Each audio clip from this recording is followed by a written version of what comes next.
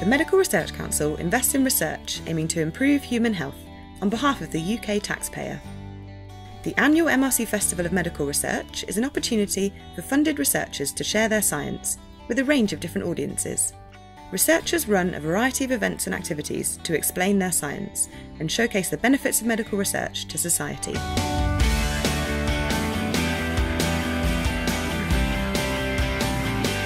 I think a key message for the festival as a whole and for the research that the MRC funds generally is just to make the public aware of how diverse our research programmes are and how important it is to fund this kind of research in the hope that we can improve human health. This sort of engagement from a top-level scientist who are working in research fronts, and the way they get to a child level to explain matters makes a big difference in the world. We are trying to solve people's problems, people's issues, and addressing key problems of medical health. What we want to do as well is stimulate the next generation of scientists. People are internally curious, and that curiosity is the one that we want to stimulate by these kind of activities as well.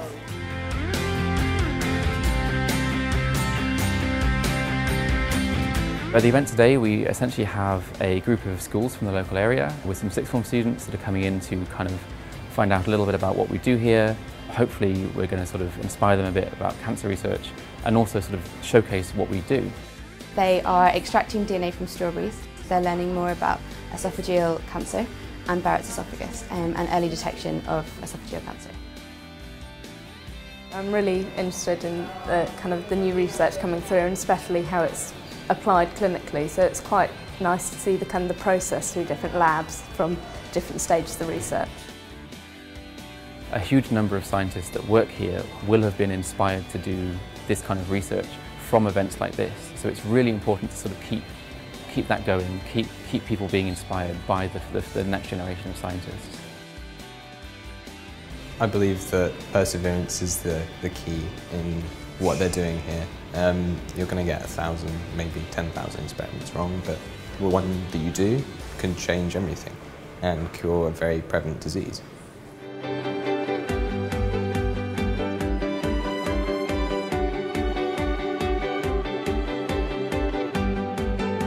Today we've been working with 5 local schools, and we're trying to highlight the research that we do within the centre, which is based around sort of ageing and a healthy lifestyle and how that can help us age more healthily. And we've also been working with the Newcastle Falcons rugby team to get some of their sort of exercise and training programmes involved as well. It's a good way of us as scientists to get out of the lab and see some new people, new faces. We all look at mitochondria and ageing and different diseases that are associated with that. So today we've got loads of kids in doing different activities that kind of simplify what we look at as researchers. It's been absolutely fantastic. It's really well organised. The children have had a fantastic time, and there's lots of different activities to go on that links in with what we've been doing at school.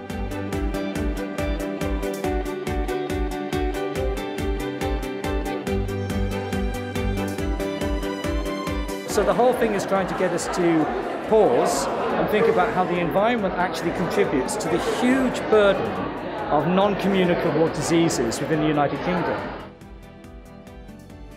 So we've got 6 different stalls. They're all based on the environment and their effects on health, and at the end we've got a bit of an evaluation on how people think that this is all affecting them. I think it's fantastic to see the different things that the MRC are researching, because as I've learnt today, there's lots of areas where obviously more research needs to be found to improve the knowledge of the population.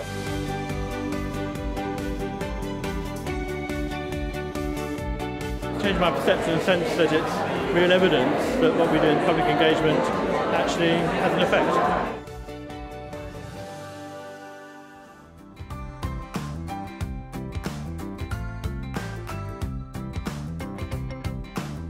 Today we've got one school coming in, about 20 to 30 kids who are just doing their AS levels, and the idea is that they're coming in to learn about what we do at the MRC-IU. I think it's really important to host events like this because firstly they're A-level students, so they're trying to decide what they want to do in terms of university, so it's really nice to be able to give them a bit of an interesting way of combining things rather than just saying, do you like doing maths?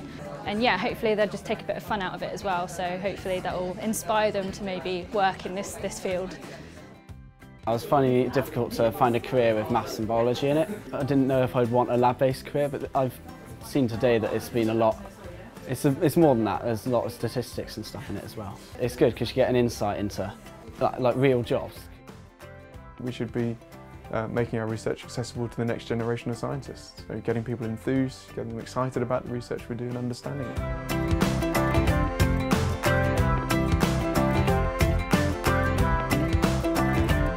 Medical research is very important. We couldn't do it, we couldn't advance medicine without medical research.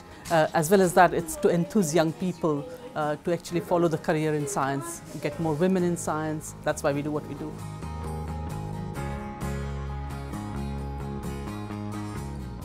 A lot of people perceive it based on the trials that have been carried out on mice for cosmetic reasons. Removing some of the preconceptions and the incorrect thoughts that people have about the ways that they are treated is really, really important.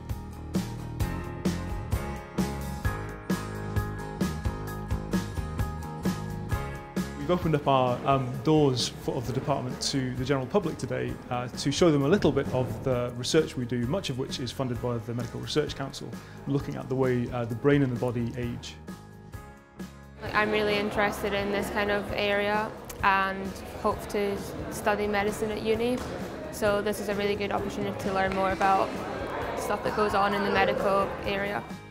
There are so many messages you could take away from today. So for example, one message would be when and how and why our thinking skills and our brains begin to age, and what sorts of things we can do across the life course that might help that. And especially delirium, I think it's important. It affects so many older people. It can be a herald for dementia. And if people can understand what the state of delirium is and how serious it is, I think it would be a great message that people could take away from the brain maze today.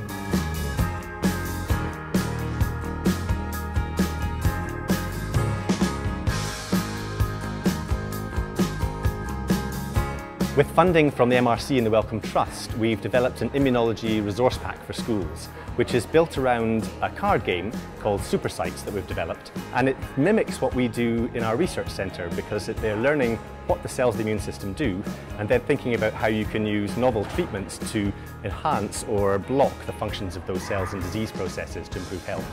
And we've been particularly targeting children aged about 11 to 14 to try and increase their exposure to science and their science capital. So we've had some of the pupils who seem to have started off determined to find immunology boring, but by the time we get towards the end of playing the game, the main response is we want longer in the session to play it. And when I've announced that they can all get a free pack of the prototype pack of cards, we've had spontaneous cheers from children that seemed previously to not really be very interested in the topic.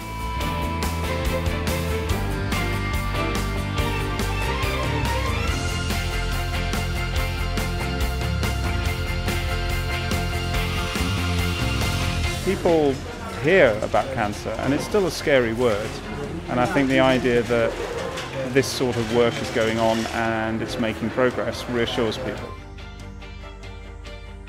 It's important because I think a lot of people are affected by cancer and they like hearing about what we're trying to do to fight it using new ways. Today I learned what exactly, in basic term, how the drug is going to work. That's what we should create more of in the public, so they are more aware what exactly medical research means and they don't have any assumptions, basic wrong assumptions.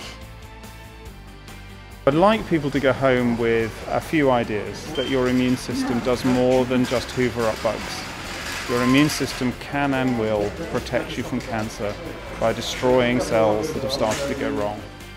It's going to improve the lifestyle, it's going to improve the people's health, it's beneficial for society and it's good for society.